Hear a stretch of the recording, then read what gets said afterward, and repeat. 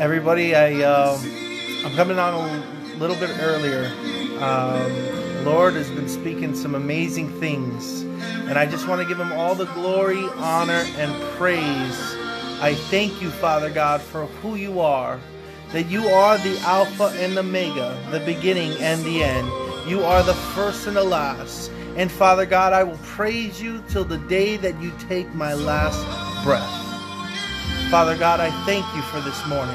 I thank you for breathing life into my lungs, Father God. I thank you for allowing us to still connect even though we can't see one another. So Father God, I thank you for who you are. I thank you for Calvary, Father God. I thank you for sending your Son, Jesus Christ, to die for me, Father God. I thank you for the blood shed, Father God. I thank you for finding me before I found you, Father. Father, I ask that you would continue to use me, continue to guide me, continue to watch me, Father God. Continue to watch us, Father God. Continue to use us, Father God, to be the light of the world and the salt of the earth, Father God. Father, I ask that you would pour a blessing upon this nation, Father God, that you would heal your land, Father God.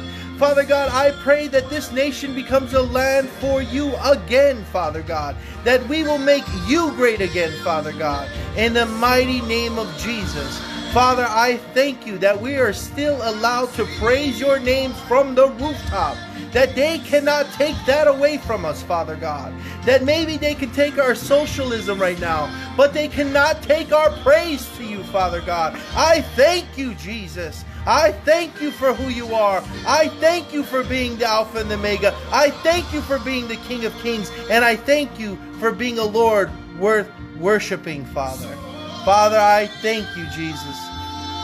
Father, whoever is on this line, I just ask that you would bless them, use them, guide them, teach them, show them, Father God, in every way, shape, and form, Lord Jesus. I thank you, Father God. I ask that you would continue to use us, continue to guide us, Father God. Father, I pray for all the churches and the leaders. I pray for the leader of this country, Father God. Give them the wisdom. Give the leaders the wisdom on how to handle this in the best way, Father God. Let us seek your face day and night until we hear our prayers answered, Father God. That if we have to do praying all night or do a vigil, Father God, whatever we have to do in the midst of our own homes, let us do it, Father God. Let us seek you in ways that we've never seeked you before, Father God. Let us get on our faces night and day, Father God. Father, allow your will to be done in all of our lives. In Jesus' precious mighty name, we all say amen. I was supposed to get on at 9 o'clock, and the Lord has just rocked me. Since this morning about 8 o'clock, it's just been the Lord speaking a whole bunch of things and speaking into my life. And he was asking me questions on where exactly I am. And so I'm going to ask you some of those same questions. Where exactly are you at? So as we begin this devotional, and I pray that you guys don't wait just till 9 o'clock. I pray that the minute you open your eyes, that you start to praise God, because he's a God worth of our praise. He's a God worth of our worship. He is a mighty, mighty, mighty God, and he does deserve our praise and worship. As I woke up, as I opened up my eyes, the Lord started to speak to me in questions. Where is my faith? Where is my belief? Am I fearful? And so all these questions started to run through my mind, and I answered them in the best of my ability of what I believe.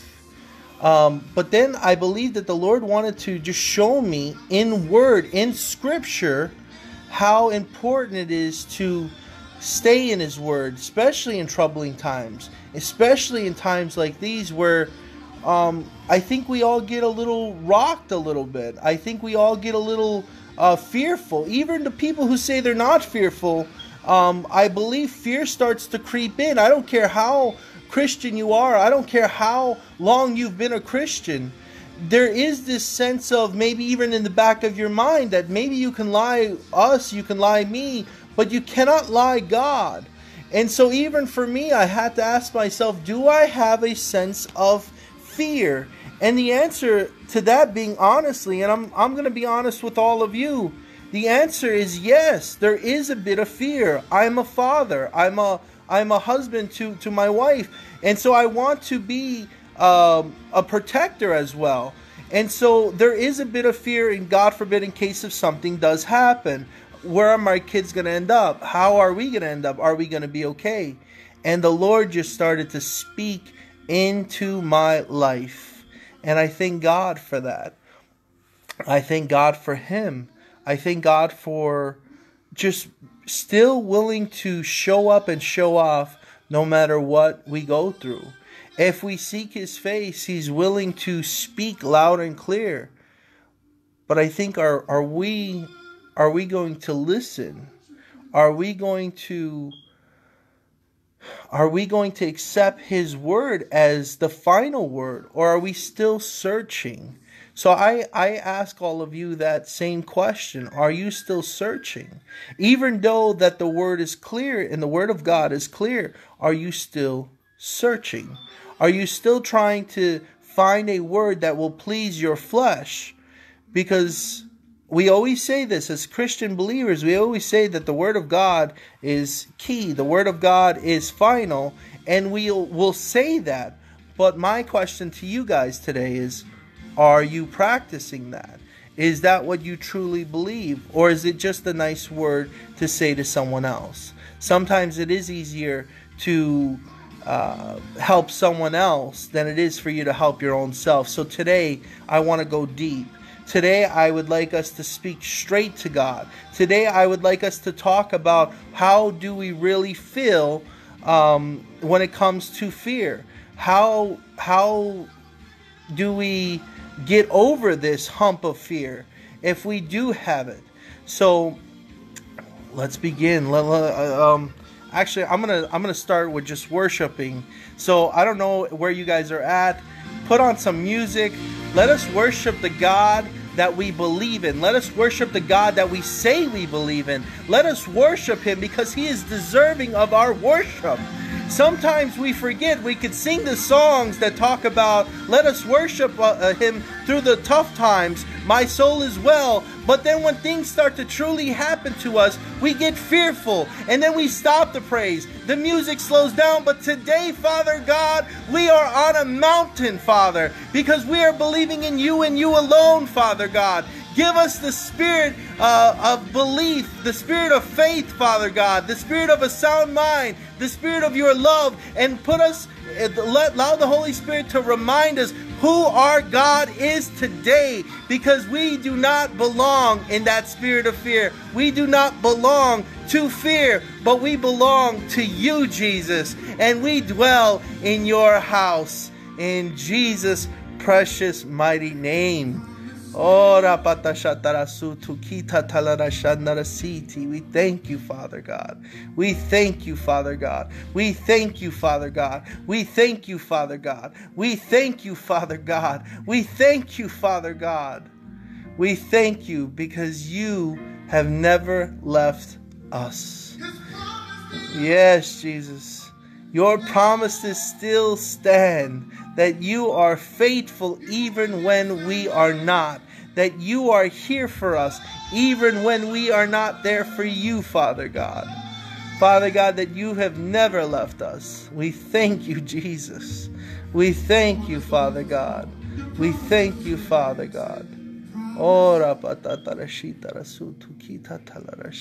Yes, Your faithfulness, Your promise still stands, Father God. We are believing in You, Father God. We know that You have the ability to turn this country around. You have the ability to snap Your fingers, Father, and that all this disease goes away in one strike. We don't need a cure. You are the cure, Father God. We don't need the doctors, the scientists to figure out a cure, for You are our cure, Father God. You will heal Your land, and we are believing believing in you, Father God. We are believing in you, Father God.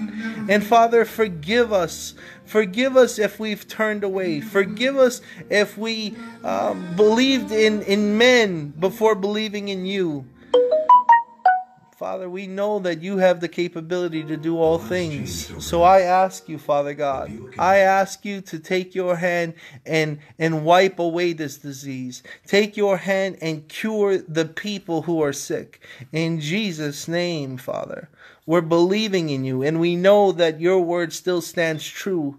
We know that you are the way maker, that you are the healer, that you are the provider. We don't need to concern ourselves anymore of how are we going to make it through this, because we are believing in you, that you are a great, great Father, that's who you are. In Jesus' name. These are not just songs. These are not just worship songs. These are songs that were supposed to be meant to come into our souls, to come into our lives, to hear the word and then truly believe the word. Not just hear the word and then think of something else. So like I said in the beginning, as I woke up and God was just speaking all these things to me, He showed me some things in Scripture.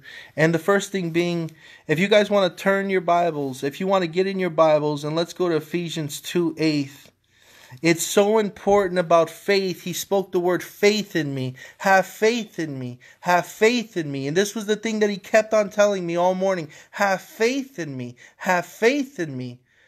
So glory goes to God. I'm telling you the same thing. Have faith in Him. Have faith in Him. Have faith in Him. Ephesians 2:8. If my computer will just start working. Here we go. Let's get into the word. For it is by grace you have been saved through faith. We are saved. The first thing that God has spoken to me, that it was the reason why I'm even saved, is because it's through the faith that I have for Him. It is through the grace that He has for us. We are saved by grace through faith. Through faith. Well, how can we believe in Jesus Christ to get us to the next world, not this world, to the next world, but yet we don't believe that He can get us through this epidemic? Come on, people. Come on. I know that, man, I wish I was on the podium right now. I wish I was in front of you guys. Man, come on. Come on, church. Why I see churchgoers, I see people who are Christians for a long time, who are fearful right now. And I'm telling you right now, break that spirit of fear in your house. Lay hands on your children. Lay hands on your spouse. Enough of this. This fearful, everything I hear about, everything I'm seeing is fear, fear, fear, fear. God didn't give us a spirit of fear. So what is it? That's an enemy. That is a spirit of the enemy. Because we have faith in Jesus Christ and Jesus Christ alone. We have the ability through faith to be saved by grace. And that's the grace of Jesus Christ. Come on, people. Come on, congregation. Let's get back to reality. Let's get back to the God we serve. These are not just songs to me. These are not just songs to you. These are things that we truly believe. When we listen to these songs, we know that there's a Jesus Christ who loves us. John 3:16, what is it? He so loved the world, He gave His only begotten Son. He gave His Son for who? For us. The world. We are the world. He gave it to us. He gave His Son for us. So let's come back to reality. Let's come back to the God we serve. Let's believe in the God we serve again. We are saved. We are saved through our faith in believing in Jesus Christ and the work that was done on the cross. That's the first thing He wanted me to know today. The first thing that was on my mind. The first thing that He told me. Glory goes to God, Robin. Faith as a mustard seed can move the mulberry plant and cast it to the sea. And thank you. That's so true. And we're losing faith because why? Faith is getting creeped in by fear. We're losing, we're seeping our faith, and fear is coming in. And that's why today it was like God just hit me with a ton of bricks and saying, what are you doing? What's going on? You can have faith in me to believe that I'm going to get you from this world to the next world, this world to the next world, but you don't have enough faith that I won't take care of your children, that I won't take care of your wife. Come on, people. I'm speaking to myself at this point. I know that that's what the Lord has spoken to me. The Lord was stern with me today. He was stern with me. Enough of this. Enough. The second thing he showed me was this. If we go to Hebrews 11:6, what is pleasing to God? What is pleasing to God? The second thing he told me was this. What is pleasing to me? So in Hebrews 11:6, this is what it says. And without faith, it is impossible to please God. It is impossible. You want to please God? You want to be a good Christian believer? You want to come back to reality? Then start pleasing Him by believing in Him. Start pleasing in Him with having the faith that's worthy of His praise. We can't believe in Him this much. We have to believe in Him with what? A full heart. A full heart, a full belief in Him. Not, oh, I'm going to believe in Him, but I'm also going to be scared of this coronavirus, or I'm going to be scared of any virus, or I'm going to be scared of what the government's going to do, or I'm going to be scared of what anything is going to happen. No, Paul, I needed to come back to that. I needed to come back to this verse. I want to be pleasing to God. Whoever really knows me in congregation, I know you know me. You know my heart. You've seen my tears. I want to be pleasing to God. I want to live a godly life. I'm trying my hardest to do so in both spectrums of that. I want to be pleasing to God. And by being pleasing to God, this is what the full thing says. And without faith, it is impossible to please God, because anyone who comes to Him must believe that He exists and that He rewards those who earnestly seek Him. Earnestly seek Him. I believe in Jesus Christ, and I know most of you do, and a lot of you do, probably all of you do. So let's come back to it. Let's have a word for God. Let's seek Him in the ways He deserves to be sought. And let's believe in Him again. Again, let that fear that creeped into our souls, even if it was only that much, it was that much too much. So let's come back to Him. Let's come back and believe in the Jesus who came and lived a perfect life, died on the cross, and then rose again. Come on, people. Let's see what else we got. This is the third thing God spoke to me.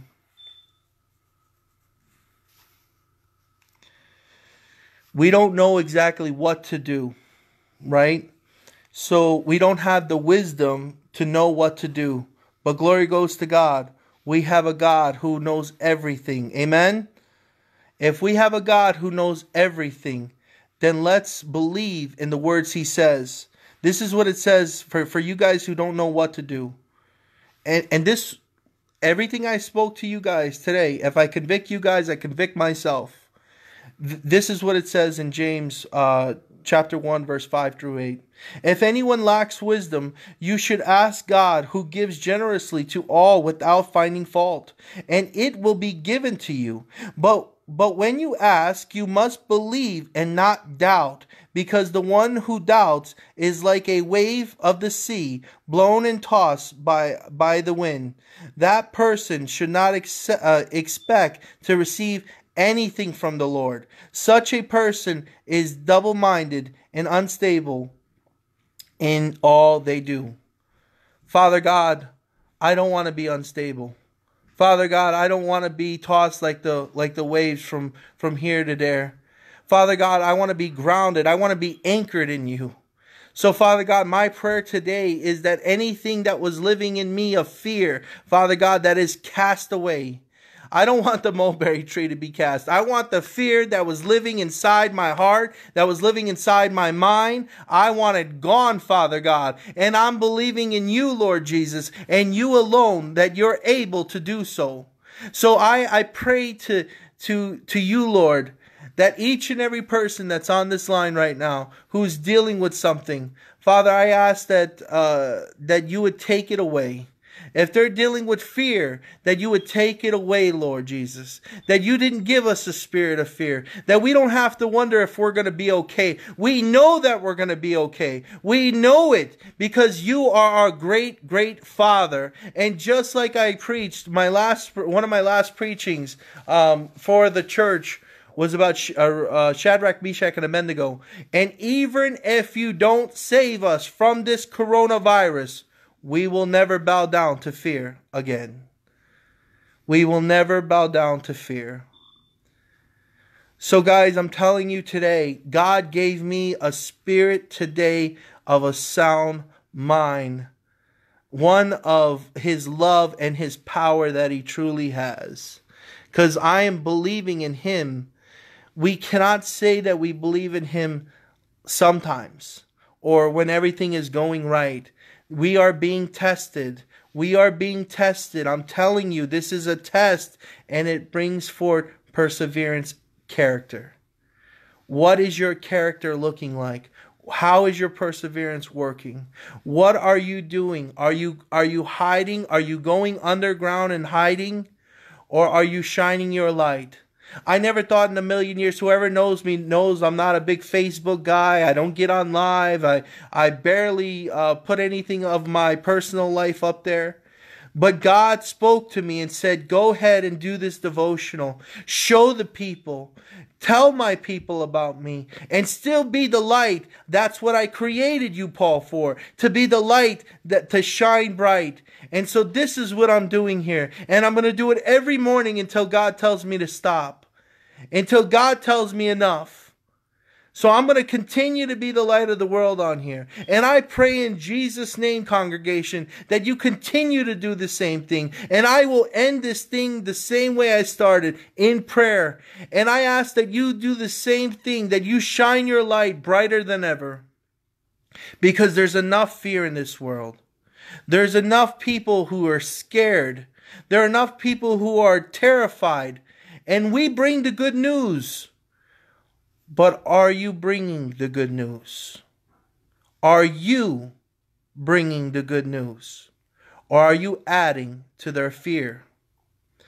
Are you adding to their fear? Or are you bringing the gospel to them?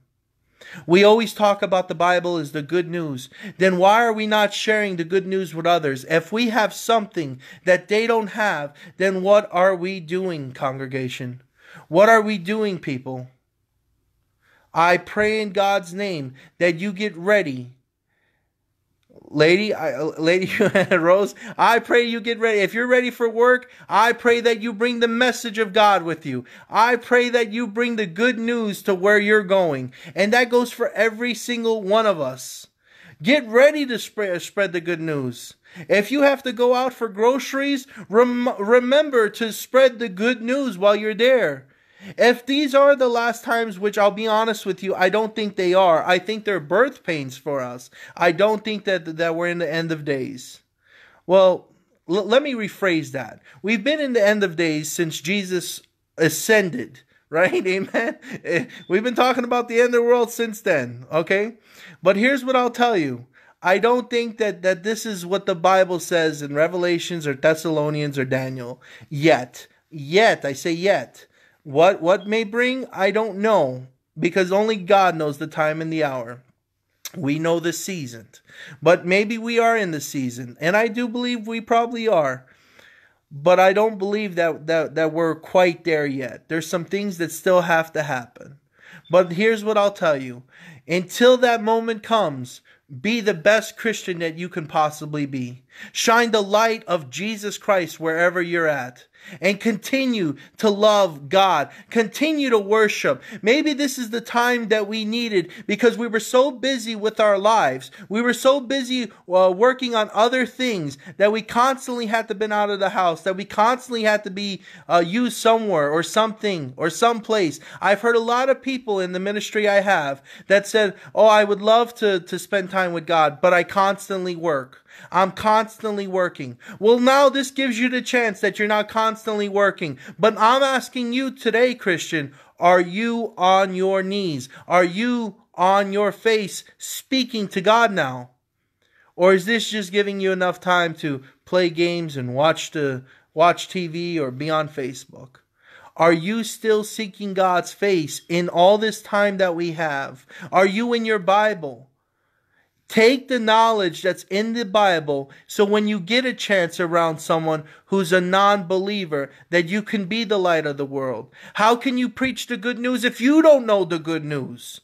How can you be the light of the world if you don't know what the light is? How can you be the salt of the earth to preserve the word, to preserve what Jesus Christ has given us, if you don't know it? If you don't know the Word of God, how can you preserve it? So again, I ask you this, Christian. Where are you at with God? Where are you at with God? Are you spreading fear? Or are you spreading light? Are you spreading love? The love that He has for us. Do you have faith? I know that's what I was asked today by the Lord. That's what made me see this, seek the scriptures, and this is what He showed me. So I pray in God's name, if this done anything for you, if this goes out towards you, if you can feel a little bit of this, and maybe you are feeling a little scared or a little concerned or a little worried, that I pray in God's name that God has done something for you today, that He removed that spirit of fear. So I'm going to pray, and then I'm going to get off, guys. And also, God bless your day. So Father God, I thank you, Jesus. I thank you for all that you are, Jesus. And because you are King of Kings and the Lord of Lords. Father, I ask that you would continue to guide us, watch us, protect us, keep us safe from harm. Father, I ask that you continue to give us our daily bread, and our daily bread being your word, Father God. I pray that people seek your face. I pray that people get used by you, Father God. I pray that people seek your guidance and your wisdom, because you are faithful and you give it for those who ask, and ask earnestly. I pray that anything that's in our hearts, that's even if it's dust of fear, Father God. I don't want the dust of fear on me. I don't want that dust of spirit on me one bit, Father God. I ask that you remove it from all of us in Jesus' precious mighty name. That you would give us the spirit of love and a sound mind, Father God. And the power that only you can give, Lord Jesus. I thank you for today. I thank you for who you are and all that you do. In Jesus' name, amen. God bless you guys. I will see you tomorrow at 9 o'clock again, and we're going to do this again, and we're going to see what God has in store for us. Because like I said before, I'm going to continue to do this at 9 o'clock until God tells me to stop. And I'm going to continue to share. And I pray that you guys continue on. Put on your worship music. Bring joy in your house. There's been enough fear from the news. There's been enough fear from people. So I pray that you guys spend time with God. Continue to spend time with God. And God bless each and every one of you. Later, guys. Bye-bye.